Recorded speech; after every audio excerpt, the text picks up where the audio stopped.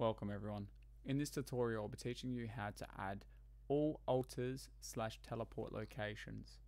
So for the rune crafting skill we're going to be adding all the teleportations to each altar, which will spawn us directly outside the altar. For teleport locations we're going to be doing every single city besides the home teleport tab, because that requires not dungeoneering, it requires construction. Now construction skill altogether is a different tutorial later on, but it is a very complex tutorial. It is not very beginner friendly and it is very hard and very lengthy. Now to get started in this tutorial, what we need to do is we need to open up the file, which is com.feather.net.decoders.handlers, and we need to go to inventory options handler because we're handling the item from our inventory. Now to scroll down we need to go to line 217 where it says if magic.use teleport tab player item ID. We need to right click on the teleport option and we need to go open declaration. So that will open up the declaration of the file, and this is where we're going to start coding.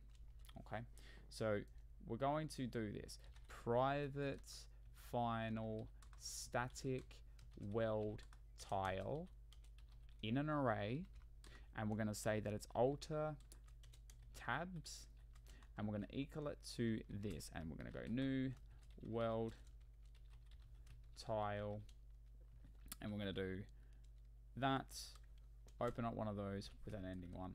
Now inside of this we need to type in the coordinations. Now I have them all written down, so it's going to make this a little bit more convenient for us to actually code it.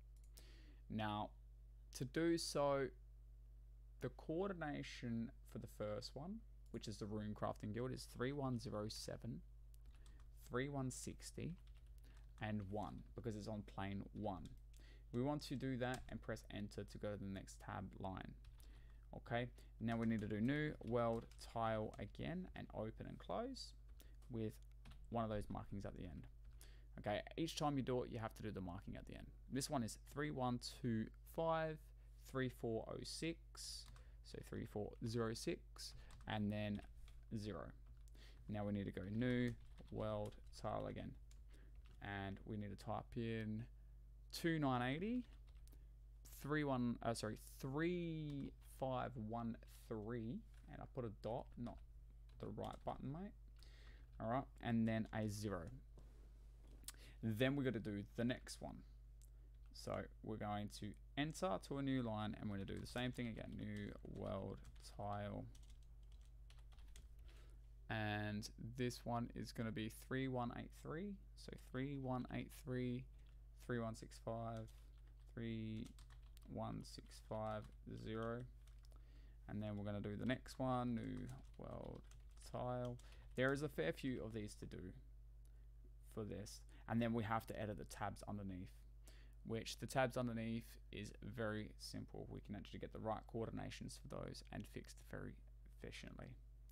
Okay, so the one that we're up to now, because we've done 3183, is we're up to the earth one, which is 3304 3474. Oh my god, 3474, 0, and then the next line again, new weld tile. Oh my god, tile, open this, and we want to do 3052 34430, and that's, or is that the right one? Hold on a sec. Nope, we'll put that in front though. So what we'll do is we'll just go over here. Actually, don't do it like that. We'll just put a thing here. New, Jesus, weld tile. Sorry about this, that was my bad, I was actually reading too far in front.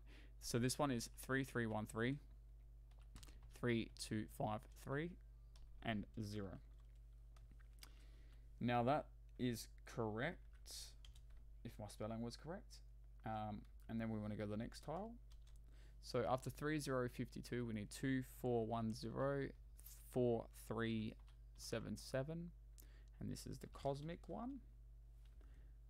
but we need to type in new world tile.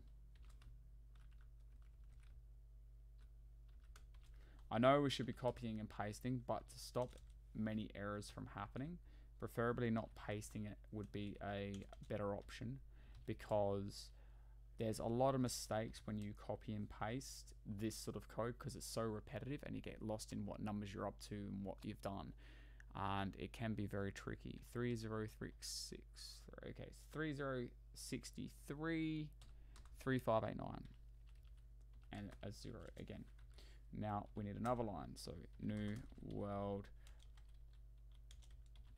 tile. Oh Jesus. And the new world tile for this one after 3063 is 2869, so 2869, 3017, 3017, and a 0. Then we want to do a new one, new world tile, and we're almost done with this section, so this is good. The one that we just did, 2869, so it's 2857, 2857, comma, 3379, 3379, comma, and 0. Okay, now the next one we want to do is we want to press enter. We want to go across here. I'm going to go new world. Jesus, it didn't actually copy that line down, did it? New world tile. And this one here should be 1863.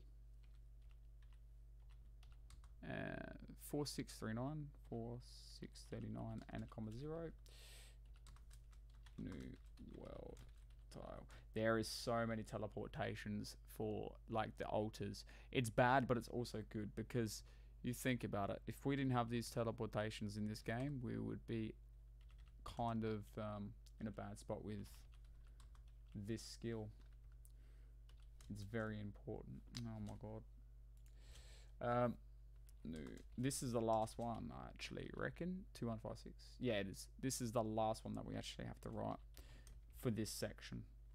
Okay, so now that we've got that one there, 2156, 3864, and then 0. Okay, so then Control S to save that for a sec.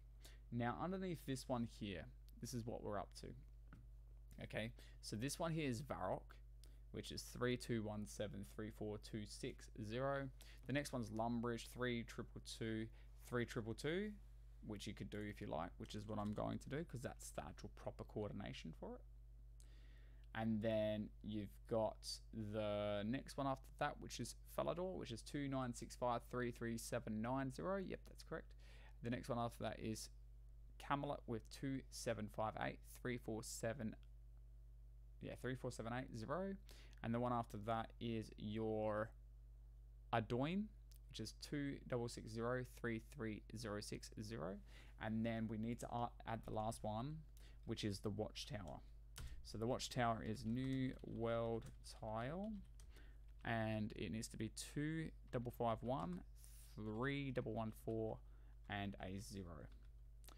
Now, Control S to save. Underneath this section, we need to do a public static boolean, and we need to use alter teleports or teleport, and then we want to do a final player with the final integer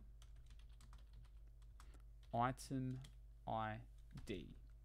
And we want to do this. Okay, so now inside this section we're going to get this error for a second, which is okay because we haven't returned a true or a false statement. So if, and then we're going to go item ID is less than, so if the item ID is less than 13598, right? So if it's less than that, or item ID is greater than 13598 plus alter tabs dot length -1. So that means, in other words, that when we do this code, hold on, return false. I don't want to get too far behind on you. What will happen is it's saying that if we've got this length, it will go all the way up to the length. So that's the last length. It will actually add 1 on top. So we go, no, we don't want to add 1 extra than what there is because it doesn't declare the first one as an entity. We need to subtract it by 1 so it counts from this to this instead of from here to one that doesn't exist. Otherwise it will throw out of bounds error. Okay. Hopefully that helps. And if we need to do, we need to go use alter, right, teleport. Oh, sorry, not use alter teleport. It's use teletab. And then we want to do player. And we want to do alter tabs. And then we want to go item ID minus, and then we want to go 13598. Right. Then we're going to go player dot get inventory dot delete item, and then we want to go item ID comma to 1. Okay, and we want to return true. Okay, so then we can control S to save that. Okay, so now this is effective working. I just want to bring that up one line, maybe 2. Yep, cool. So I'm happy with the spacing between that. It looks nice to me. Inventory options. Now this is where we got to do another one of these. So what we're going to do is if, and we want to go magic dot use alter teleport player ID. Then we want to return. Okay, and then control S to save. Now I'm going to put a line underneath that. Cool, beautiful. So what that's going to do now, just to show you how this works, is the alter tabs teleport. So when it runs this code here, or sorry, this one here, it's going to look for the IDs up to the length, the one that we've clicked on. It will use that item, right? And when it uses that item, it will go to use teletab. So it will use the lock, the set next animation, set the graphics, and the world task manager schedule new world task. So, and enter the stage, and then it will run, and it will set, you know, the next animation, so forth, and the next world tile, and so forth. Okay, so when that happens, it's going to do that, and it will delete the one that we used. It won't delete multiple and cause a bug. So that's what we want, or every other tile. So now what we're going to do to get this to work and do this correctly is we're just going to run the game, which will take a few seconds. And we need to spawn in every single one of those IDs. Now, in a later tutorial, I'll teach you how to make an interface so you can just have one click and it will give you all of these items instead of having to type them in. You only have to type it in a code once and then it works permanently, which I like. It's a very good debugging tool, especially if you're working on combat and skills and stuff. Okay, so the first one we need to do is item, and we need to do 13598, and we want to type in, say, 100. Then we're going to go item 13599 and 100. Then item 13600 and 100. And then we're going to go item 13601, then 100. Then we want to go item 13602 to 100, and item 603 100, because I'm pretty sure we didn't get that one yet. Yep. Item 13604 100. Item 13605 100. Item 13606 100. So pretty much I'm giving myself 100 of each, and the reason for that being is it's always good to have extras for purposes of if you make any errors or any mistakes, you can easily log back in and you can fix that, which is always good for debugging. 13609 100. Oh my god, 13610 100. And now we're up to the last one. 136, and I think it's 11, 100. There we go.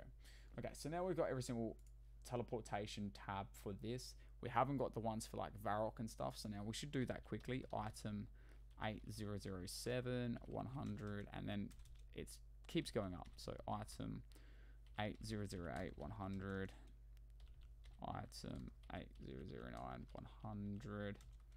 It goes up to 13, but we can't use 13 because that doesn't exist, which is the house one.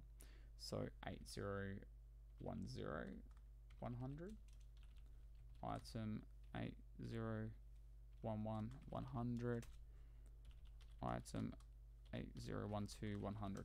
Okay, so now that we've got every single teleport tab, I'm just going to break every single one so you can see that the animation works, and we're going to teleport to these locations. So the first one we're going to do is the Runecrafting Guild teleport. So as you can tell, broke, you got the sound animation, and we appear at the portal. The next one, Air Altar.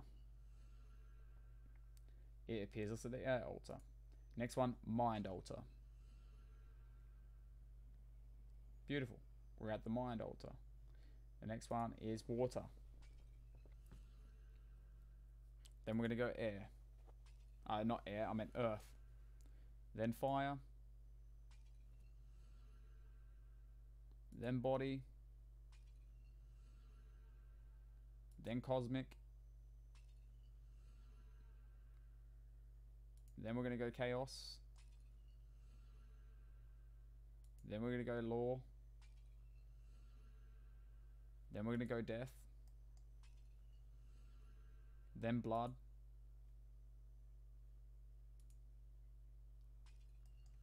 And then we're going to go Astral. Then we're going to go Varrock. You have to wait till you come out of the scene because you're still technically locked, if that makes sense. Like, they're blocking all animations and interactivity, which is fair enough. So you can't dupe in it. So now we're in Lumbridge, and then we go Falador. And then we go Camlet. Then we're going to go Adoin. And then Watchtower.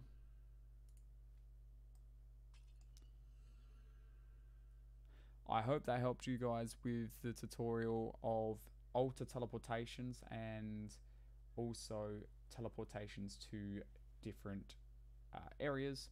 We'll be able to do this same sort of teleportation for Games Neck, Ring of Dueling, and any other teleportations you want to make in games. So whether it be like a teleport book with certain teleport animations and so forth. Hopefully that helps understanding a little bit about how this works and how you can implement your own. And if this has helped you, I wish and hope that you will subscribe, like, and follow my tutorials. And we'll see you in the next one.